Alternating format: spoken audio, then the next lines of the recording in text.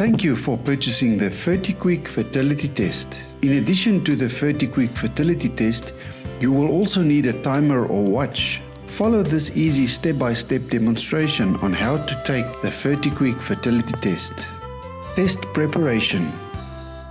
Please note the following before you obtain the semen sample by manual stimulation or masturbation.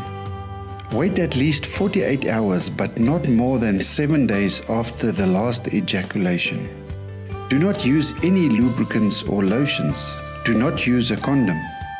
Place all of the test components and a timer on the flat surface. Do not yet remove the semen transfer syringe from the package. Test performance.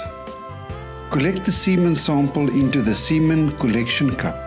Let semen stand for at least 20 minutes but no longer than 3 hours, upright on a flat surface at room temperature. Semen sample then becomes liquefied and can be easily transferred. Gently stir the semen sample with the semen transfer syringe in the cup about 10 times until it is well mixed.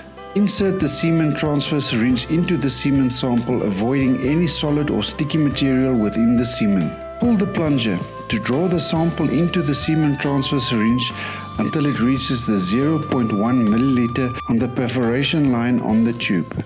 Insert the semen transfer syringe into the solution bottle and push the plunger to add the entire semen sample 0.1 milliliter to the solution bottle. Screw the cap back and mix the content of the solution bottle by turning the solution bottle gently upside down. Do not shake the solution bottle as this could cause foaming. Let the solution bottle stand for 2 minutes to create the semen mixture. Open the foil pouch and remove the test cassette. Lay it face up on a clean, dry and flat surface. Twist off the small cap on the tip of the solution bottle cap. Hold the bottle with the semen mixture straight up and down over the test cassette and squeeze gently to add exactly 6 drops to the sample well.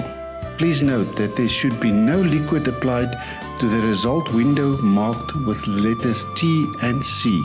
Please wait exactly 7 minutes after adding 6 drops to the sample well, then read the result. If there are any lines at all at the control C position and the test T position, the test result is positive. If there is only a control line C and no test line T, the test result is negative.